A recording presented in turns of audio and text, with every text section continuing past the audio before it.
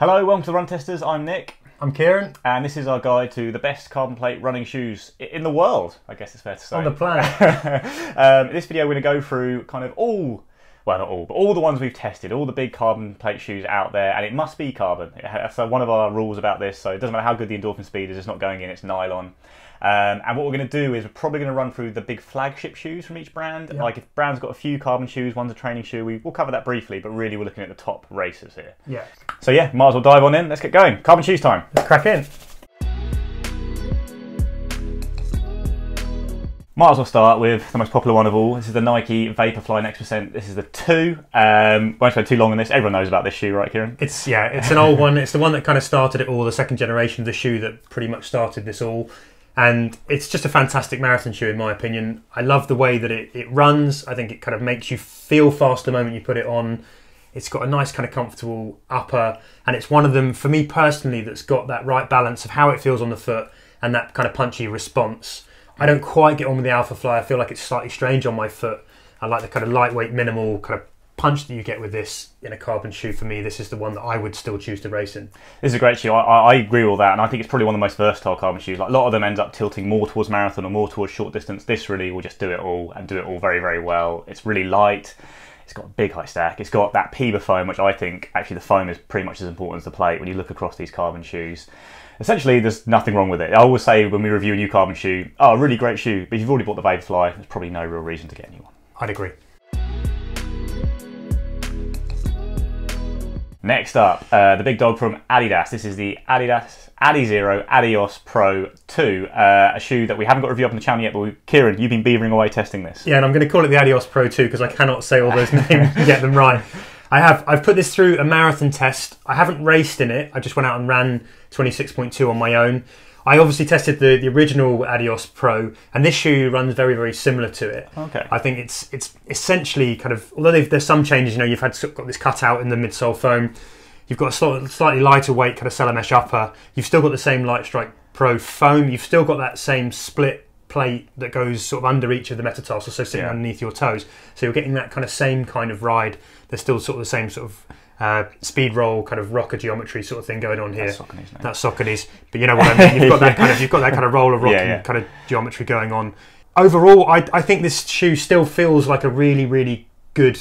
I want to say like a democratic shoe. It feels to me like a good versatile. You can race in this. You can also train in this. I think. Okay. And I found it pretty good when I was moving at a sort of slower pace and a faster pace. So I've always said with the Adios Pro, and the 2 is no different, that when you're hanging out your arse later into a marathon, if your form sort of fades a little bit, I think this shoe does help you with that. It will soak it up and keep you to sort of some level of efficiency, even when you're not running at your fastest and your best. So I only tested the first Adios Pro, and for me that felt like definitely sort of tilted more towards the cruiser end, the marathon end, than the kind of 5K racing end.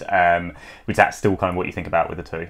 I would say so, yeah. I think this is a good kind of marathon distance ratio. I'd go sort of half marathon as well for some people, but I think, yeah, if you're looking to do sort of faster 5Ks, you're going to want something that's probably, I think, a little bit lighter for sure, a little bit kind of, I don't know, a little bit more pop. I think one question we'll get, can you race a really good marathon in this? Yes. Can you do your training for a marathon in this? Yes, your faster stuff. How does it compare to the Vaporfly 2? I think I would still pick the Vaporfly 2 overall, but I think this is a really, really kind of top shoe. When you're talking about £180 in terms of value for money, I think this has got a lot to say for itself.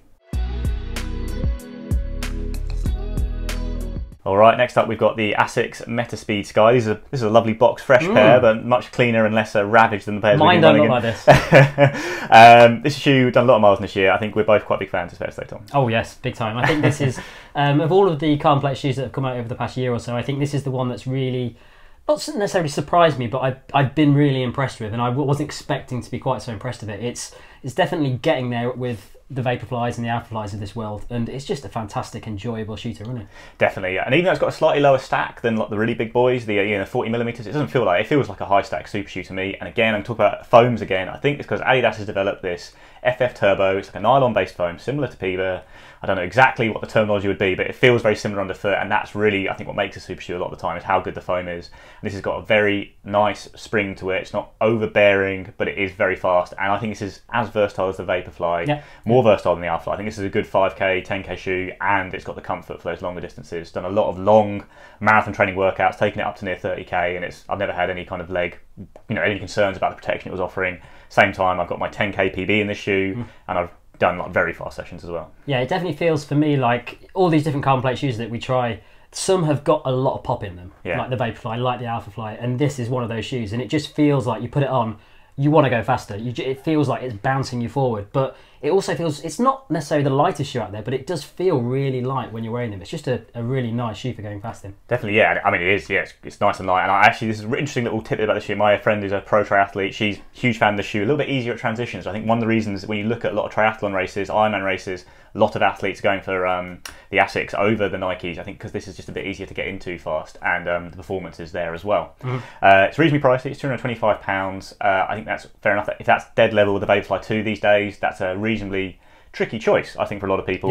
I think I'd probably still edge the Vaporfly just because it's so proven with so many runners. But I think there's an element of comfort as well, though. It just with a lot of carbon plate shoes, there's an element of comfort in that some of them have quite a light section at the top here. This doesn't. This feels like a very comfy, more conventionally designed shoe at the top, so it's a very comfortable shoe to wear, but you're getting a similar experience in the race or in the run that you would with a Vaporfly. Definitely, yeah. Asics really knocked out the park with this one, I think, because it's their first proper carbon race. Last year they had the Asics Meta Racer, which is just a 4-foot plate and a pretty okay foam, but that was really a shoe I confined to short runs. It didn't have all that much pop. It was, it was a good shoe. You could do a fast 5k in it, but it wasn't all that fantastic. The Magic Speed came out this year. We've not run in it. Mike has run in it. He likes it a fair bit as a kind of trainery racer vibe. Check out our review of that. And there's also the Metaspeed Edge, which is the partner to this shoe, which is interesting. Built for kind of shuffly cadence runners. None of us have been able to test that. I still can't understand the difference between these shoes. No, So I would say, of the two, by all accounts, I'm a very shuffly cadence style runner, and I love this shoe. This feels like a real super shoe. I think the Metaspeed Edge might not so much. Not that we've tested it, but yeah, I think the Metaspeed Sky within the Asics range is probably the bona fide super shoe out there. Fantastic shoe. Next up, we have the New Balance RC Elite 2. I'm going to go ahead and say this is probably my favourite new carbon shoe of the year. I'm not going to be racing in it, but boy, do I love this shoe. It's really cool.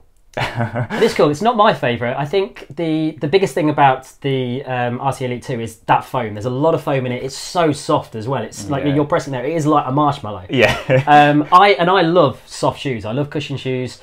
But when I ran this half marathon with Nick in this shoe. It wasn't my best half marathon of all time. I pulled a calf muscle while I was running in it. But what I did find with the shoe is it's really comfy. It really deadens that impact when you're running in it. It's protecting your legs. But for me, it just didn't feel like it had the pop that I wanted from what I'd get from a Vaporfly or the Alphafly. So I really love this shoe. I think it's really comfortable. I think it's really nice to wear. It's just, it may be too soft for some people. Yeah. Which half marathon was that? I can't remember. Here we go. I can't remember. Well, sounds like a good race. Good winner of that race. I can't even remember who won it. I can't remember who won it. I won it, and I won it in this shoe. And I think it's a shoe that's deceptively quick, because I used it for a lot of training at first. And this was like a normal, really comfy, soft shoe. When you do kick up the pace, it's got it. There is enough kickback there. It doesn't necessarily feel like you're running fast. I never felt so disconnected from the ground. I took it to the track and was running like 65, 70-second reps, and I was going like, okay, I'm running like 4-minute Ks here. I was going, it just doesn't feel right at all. And you look at your watch, you go, Jesus, that's quick for what it feels like. And I think that's why it'd be a really lovely marathon shoe. It's really comfortable, and I also think it's, and this is ridiculous for a £210 shoe, it's the best trainer racer in the world. I think I've done loads of training this year. I keep using it for all my long runs. I've done 22 miler in it, 24 miler in it, got 15 miler in it this weekend, all marathon training runs. I love using it for that. I think it is probably the most comfortable and friendly carbon shoe. Yeah, but although New Balance do have the FuelCell TC. So you love the TC, and that's another great I love the TC more than this shoe actually, and that's more designed for training, and you can even use it for racing, but it's very similar shoe to this. It just feels a little bit more hard wearing for me, a little bit less soft as well. Yeah, maybe. I think this actually for me displaces the TC, because it's only £40 more, which is, it's a fair amount, but this is a lot better for actual racing. It's a lot lighter than the TC, whilst being similarly comfortable.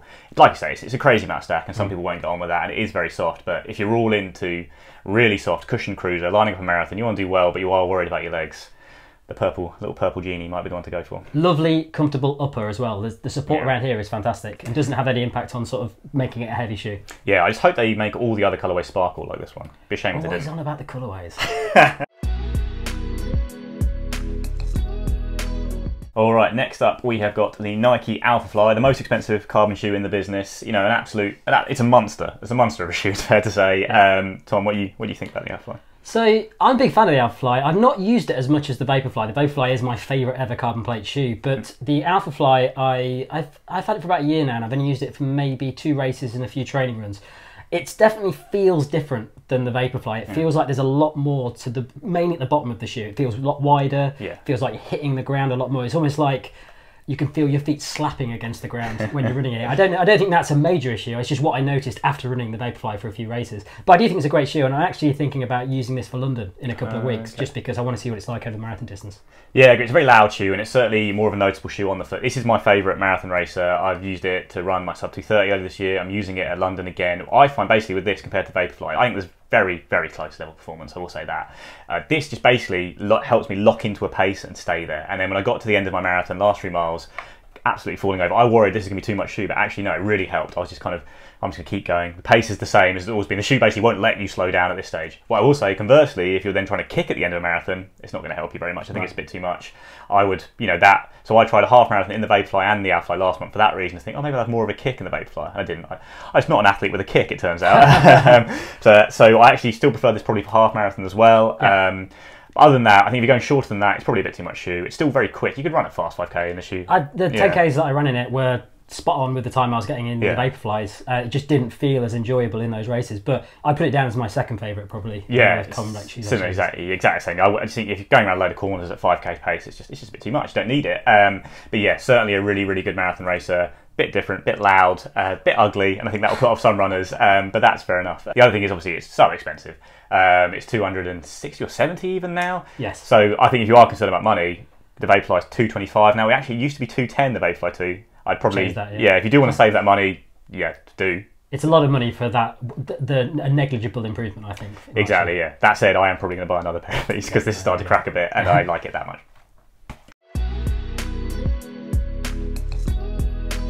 Alright, next up we have the Saucony Endorphin Pro 2. This is not the Endorphin Pro Plus, just released. That's basically the shoe with a lighter upper to bring the shoe under 200 grams, but in terms of the underfoot ride, the performance is probably going to be fairly similar. What do you think of that performance, Kieran? I really enjoyed this shoe. I think it's, again, it's like, it runs a little bit to me like a more traditional kind of running shoe, which is something I quite like. It doesn't have, when you first put it on, you don't get the feeling like you might get with a Vaporfly or an Vaporfly that you're running in a very different carbon shoe, Yeah. And for that reason, I really enjoyed it.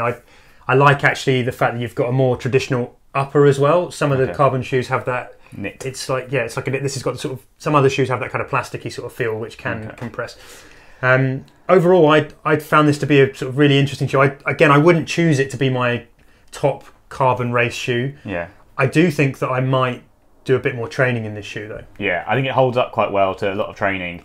I found with this shoe, basically, if I'm running well, I'm fit, I'm not tired, I'm fresh, I really like the way running in this shoe feels. It feels like you're just kind of kissing the ground. You get that really speed roll rocker. You're not getting, like you say, a big squish, but it feels very efficient. And I've done up to kind of 15 miles at marathon pace during training cycles, and they've gone really well in the shoe, and I've liked it a lot. But if you're off it, and I did a half marathon in the shoe when I hadn't been able to train much because of various travelling and that, first 5 miles felt like a god, like kissing the ground, beautiful. Wasn't really going all out, but by the end I was struggling, I wasn't in shape, and the shoe felt really horrible then because it's quite firm. If you are starting to drop off it, I start to get some pain under the forefoot, and it just felt a bit harsh. But that really was, I think, a demonstration of my fitness more than the shoe itself. When you're on it, it helps, but if you're not on it, it doesn't, and some of those carbon shoes do, I think. And also, I guess this is where maybe you and I sort of differ a little bit. I definitely like a firmer shoe. I constantly say it, and I think if you're in that bracket where you don't mind not having quite a sort of that sort of soft squishness response, this is something that might appeal to you. I also sort of, one thing that I think is really interesting when you compare the way that the kind of heel construction is compared to other shoes, and even the tongue, there's definitely a little bit more padding here. There's a little bit more overall comfort than you might get with some carbon shoes, which go super minimal in terms of these other bits to kind of save weight, and I think that's an interesting thing over longer distances. Yeah, I prefer the comfort myself. I suppose that's maybe where this Endorphin Pro Plus comes in. You can maybe, if you go, oh, that's annoying, that's like 5 grams there, the Endorphin Pro Plus, if you can get it, it's limited edition, is out there for that. And on pricing for these, so you're looking at £190, $200, so a little bit more expensive than the Adios Pro and the Puma DV8 Nitro Elite, but not much, still under £200. Yeah, coming under 200. And I think it probably, in this slightly different category of carbon racer, the more kind of firm, rockered ride, I think they're probably my favourite shoe in this category. We've got the one like the Orange Cloudbeam Echo we can talk about, so that makes it, a standout pick on that front maybe. Can we talk about the Speed 2 though? Because there's one thing I want to say. Would you buy this over the Speed 2, or would you just get a Speed 2? So I'd buy the Endorphin Speed because I'll be racing something else, but you also can race the Endorphin Speed, and I think over a marathon, the slight extra softness of that shoe might help. So I know we're not meant to talk about the Endorphin Speed, but it's the best shoe out there. It's probably would be buying it, and I think you don't need to get both of them, but this is a little bit quicker, I think. Yeah. And on 5K, I'd certainly be wanting to wear this over the Speed.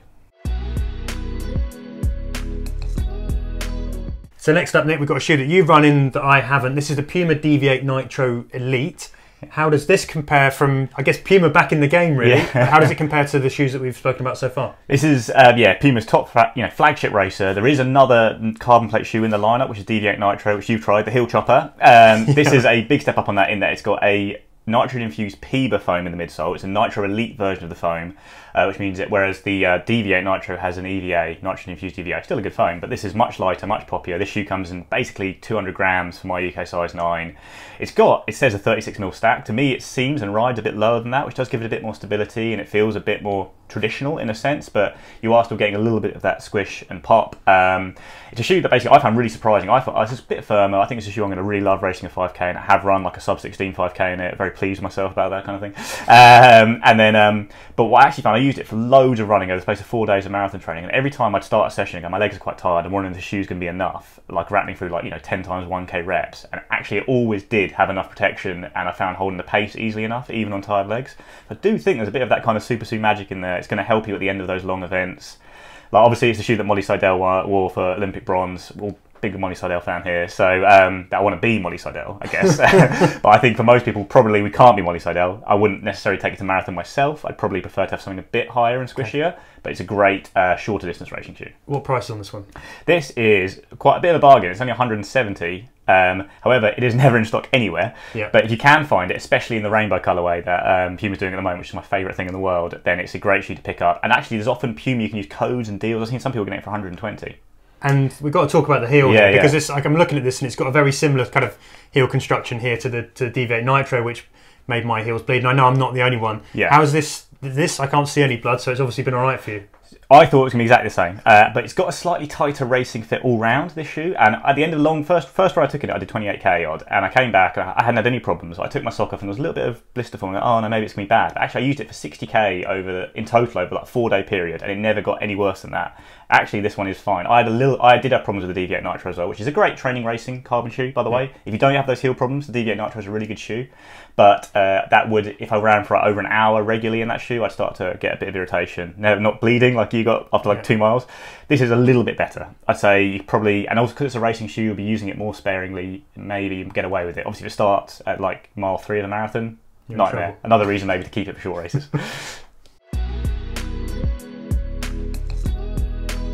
Next up, we have the On Cloudboom Echo, which is the third carbon plate shoe from On, the Swiss brand. The previous two we're not a big fan of. The On Cloudboom, the On Cloud Flash, both too low, both too firm. Neither really had the chops for racing, it's fair to say. Just a little sad shake of the head.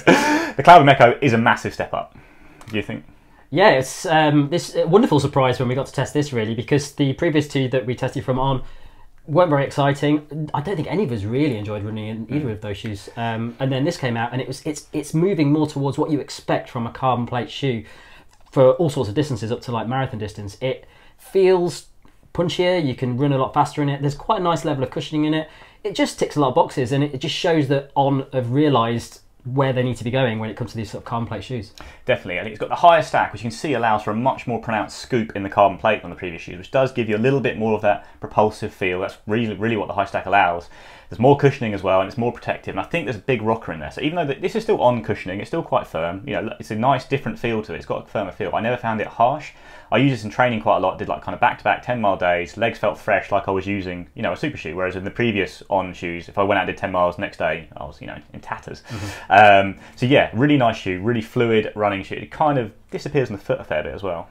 Yeah. So yeah, a really strong effort. The problem it's got is it's too expensive. It's $210. I have seen it available for under £200 at times, and in the US, it's I think the same price as the Alphafly. It's like $270. Yeah. It doesn't compete with those shoes in that level of performance. It's tricky, isn't it? I think it would be a good shoe if it came in at maybe £50 less, and then you probably start thinking about it as an option for race day. But at that price, it's up against such great competition. You just can't argue that. And again, we're just talking about foams here. The On foam is nice. It's a different feel, but it's not the kind of high-class PEBA foam you're getting a lot of shoes. Yeah. So it could end up being quite, I think it's going to be reasonably durable. It could end up being quite a nice trainer racer, but not at that kind of price, I don't think. Which also, I mean, it is an on-shoe, it's reasonably, I've gone up to half marathon distance very comfortable in the shoe. I think there are people out there who could run a marathon that if you die that kind of racing flat feel and you're coming to a slightly higher stack and, you know, with a slightly firm feel, but a lot of people this is going to be too firm for a marathon. So I think that's one that maybe pitch it more towards the shorter races, knock a bit of the price off, and On have got a real winner shoe. But it is certainly a significant upgrade on past On shoes. If you're all about On, you now have a proper carbon racer to use. It's just, if you're not all about On, we'd probably buy something else. Next up, we have the Hoka on a Carbon X2. Kieran, you're a big fan of the Carbon Original. You're not a big fan of this one. No, I thought the Carbon Original was sort of quite nice. It felt sort of like minimal. I felt it felt agile on the foot. It wasn't, the carbon plate wasn't as sort of pronounced as some sort of carbon shoes, and I quite like that, particularly if you were sort of maybe looking to go into an ultra distance, or you wanted a shoe again that you could train in but get a little bit of extra efficiency during your training. I think the original sort of Carbon X was a great shoe for that.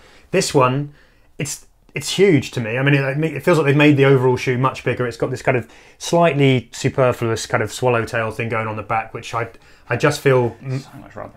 Yeah, so much rubber. So it just feels like too much shoe, and I think for my preferences, they kind of ruined that sort of slightly pared back feel that you got with the original Carbon X. And I don't think that you get much more in terms of the overall ride for that extra shoe. So yeah, I wasn't a big fan of this. I just found it a little bit sloppy and a little bit overkill. Yeah, I wasn't, like, I was fine on the original Carbon X. I never found it an outstanding shoe. I think broadly I'm the same on this. I don't hate it, I don't like it that much. I just think the problem that Hoka has is really that the foams aren't there. They haven't got the super foams. The plate is great, but the foam is fine, basically. I actually found I took it out some hard workouts and it surprised me its performance. Did a really hard 10 miler in it, and I thought actually this is performing pretty well. Like, it can run quick. You'd never go like short distance racing. Like I said, it's too big. It's not very agile. And maybe a long distance race will really suit some people. But I'm a heel striker, and this I'm sure is meant to aid that. And I still found it quite clunky in transition. So I don't know. It seems like it's a bit overkill. For me, the clear best Hoka carbon shoe is the Hoka Rocket X. Let's talk about that shoe. So this is the Hoka Rocket X, which is kind of within Hoka's lineup is pitched as kind of the short distance racing shoe. You know, still big old stack, and I found it really comfortable. Did a lot of training in this shoe, and I think it would definitely be a perfectly good marathon shoe. It's lighter than the Carbon X2, it's nimbler, it's cheaper, I think it's faster. I just don't see why you wouldn't get this shoe over the other one. I would completely agree. This actually reminds me a little bit more of the old Carbon X. You know, it's closer to that in terms of all this going on in the back. You don't have any of that sort of weird extension of the tail. I think, you know, you've got, it looks like a sort of lower stack. You can feel it in the hand actually. This feels more nimble even when you're holding it. Yeah. And it runs much, much better. I would definitely be choosing this over the other one. Yeah. I don't know why there are two in the range, to be honest. And it's still got a rocker in there. Yeah. So, you know, and it's got actually a little bit of actual real rubber on the outsole for durability. This is like Mike's favourite 5k and 10k racing shoes. PB'd at both distances in it. It's a shoe he does lots of training in. He's a big fan. We're all big fans. And also, this is, you know, a lot cheaper than a lot of carbon shoes, coming around £140. To me, it's really a shoe that's fighting it out more with like the Endorphin Speed as one of the best kind of trainer racers out there. And I think if you are looking for a value carbon shoe, this is not going to give the performance of a Vaporfly. It's not going to give you that spring and amazing edge of super foam combined with the plate. It's going to give you a very fast, reliable ride that's reasonably stable, and it's going to do it for a lot less. Yeah, and crossover between training and racing, which is crucial. If you're only going to buy one carbon shoe and you want something that's going to take you through your marathon training or through your race training into the race and you know, to the finish line, this can do that. And look, it holds up. Look how dirty it is. Look how much people I put it through, and it's still, you know, in really good shape. Right, something a little bit different here. This is a slightly older carbon shoe. We only had access to it recently in the UK. This is a real low stack, just 4-foot carbon plate. This is the Skechers Go Run Speed Elite Hyper. Too many words in the name. Tom, what do you think of this shoe? Well, as Skechers, we've not tried any Skechers until very recently, so it's all a bit of a surprise when we got these in. I used the, what's it called again? Speed Elite. We're going to call it Speed Elite. Speed Elite, okay. So I've used it for a 10k race and some training runs. I like it. I think it's a really nice, kind of lightweight, fast shoe. As you just mentioned, it's quite a low shoe as well. So I'm not a big fan of low shoes. At 10k distance, I did find it was hurting my calves a little bit. It wasn't really protecting them very much. But I think for short distances, it's a great, light, fast shoe. Yeah, I agree. I think it's a shoe that I think you've got to be going all out to really appreciate it. Like I've done some like long training sessions in it when I've been running like K reps, so kind of like half marathon pace, something like that. It didn't feel great. When I got onto like 60-second reps or like shorter reps, really going for it, it felt amazing. It's so light. It's only 180 grams in my UK9. Pickup's amazing. You're getting a little bit of propulsion from the plate. Feels very much to me like a souped up racing flat, basically, which is what it is, really. And the stack is actually low enough for track races. On the World Athletics, it's on the World Athletics list. I kept checking it because I did a 3,000 meter race in this shoe, and it felt pretty good for that. Like for track races, if that is a niche you're really into, this is a really good shoe to look at. If you don't like to use spikes like I don't, so I'll probably keep it around in my rotation for things like 3,000, 5,000. I don't really do 10,000 on track. It's too many laps. But yeah, I think it's a nice shoe. It's something a bit different, but you're not getting that comfort and protection and spring from a lot of carbon shoes. And what is the price on this one? This is £160, but it's never that price. You can get it quite cheap. So and that's probably the biggest plus point for this shoe, and a lot of the Skechers shoes that are out, is that you can probably get this significantly cheaper than that. And if you get it significantly cheaper, it's a great deal for a fast, lightweight, short distance shoe. Definitely. You're looking for a track workout shoe, it's another good option there, although even then I did one session where I did swap to a more cushion shoe halfway through just because I wanted to save my legs for the next day. It's got the speed, but it is a bit harder on the legs. Come on to the Brooks Hyperion Elite 2. This in a way is a bit of a forgotten man in the carbon shoe wars. It's Brooks' kind of second attempt. Their first one, the Hyperion Elite 1, wasn't great. It was really firm, just felt like a racing flat with a load of unnecessary stack. This is a better shoe. This DNA EVA, this is a nitrogen infused EVA foam. It's got a bit of response in there, and this again provides a slightly different carbon offering, I think it's fair to say. Yeah, for me, I think it sort of ran a little bit more stable. It was a shoe that might therefore, I think, be used across a sort of different range of your sort of racing and training as well. A little bit more. It had a little bit more of a traditional feel again. Definitely. I think before some of the other shoes that have come out since that have gone for that sort of trainer racer, sort of closer sort of traditional kind of match rather than a Vaporfly that you might only be putting onto racing, or an Alpha Fly that you're definitely really only going to race in. Yeah, it's I think again, I don't think it's got that all out super shoe performance you're getting from shoes with just better foams essentially for me. It's got a nice high stack. You can do a lot of training in it. Problem is it's coming in over £200. I don't think it's massively outperforming things like the Hoka Rocket X, the Endorphin Speed 2 if you're looking for a trainery racer vibe.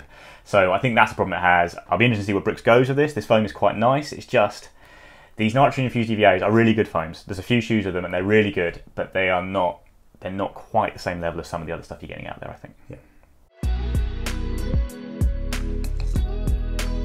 Okay, so the next shoe we've got here is a little bit different than the carbon plate shoes we talked about in the video. It's the North Face Flight Vective trail shoe. And as you mentioned there, it's a trail shoe, not a road running shoe.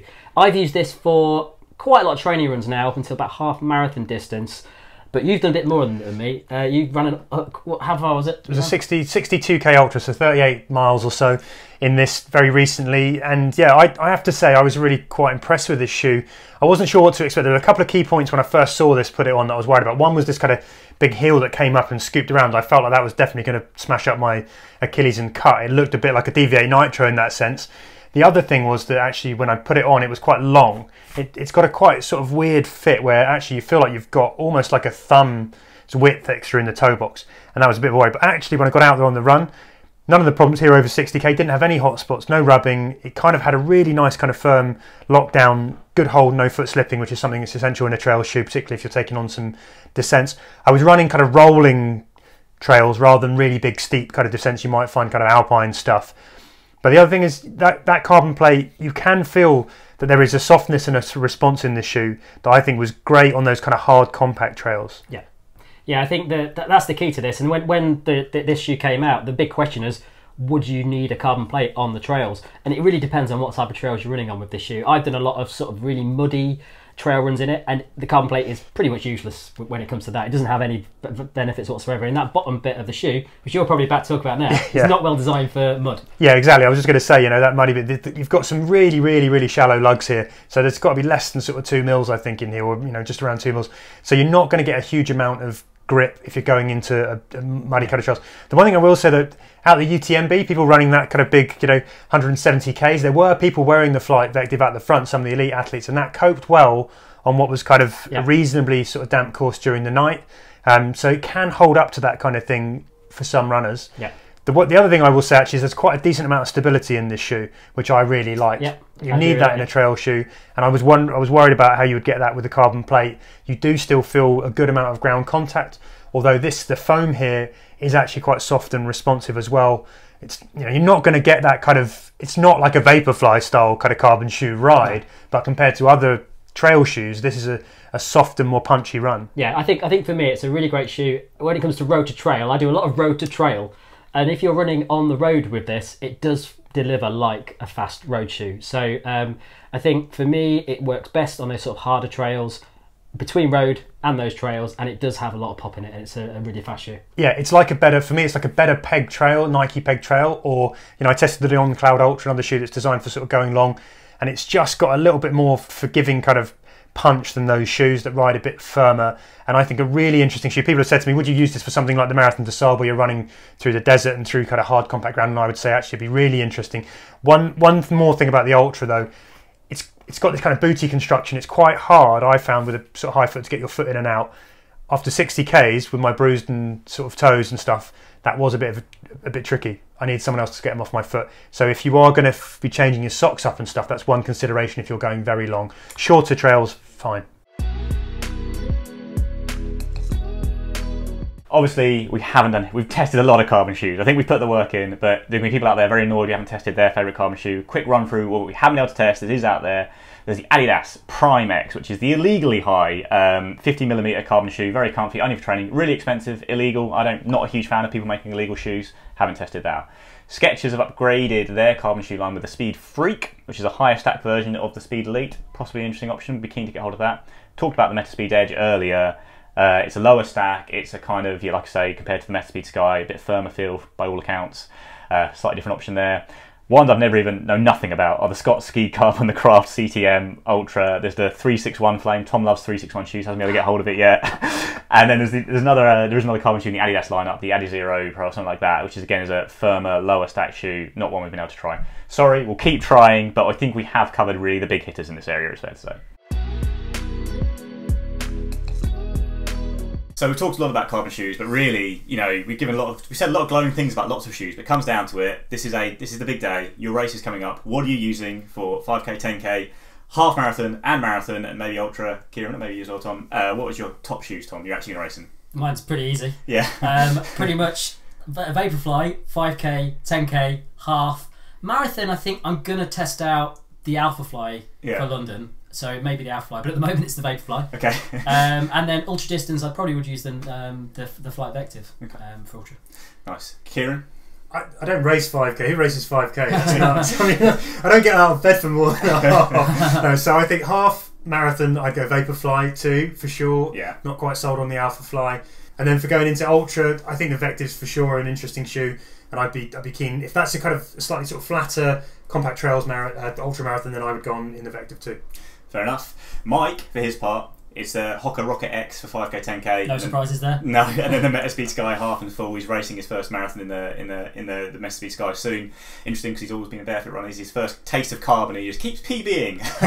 And for me, I'm going to go 5K, 10K. I'll probably go Vaporfly. It's fair to say my 10K PB is in the Metaspeed Sky. I think it's actually just as good at those distances. And then half and full, I'm going Alphafly. Prefer the kind of extra lock-in feel. Certainly think it's a wash with the Vaporfly at half, and at full, not far off, but yeah, I'd give it to the Alphafly. It's a lot of Nike in the end, so they've been around a long time. They're still kind of the kings in our book, it's fair to say. Yeah.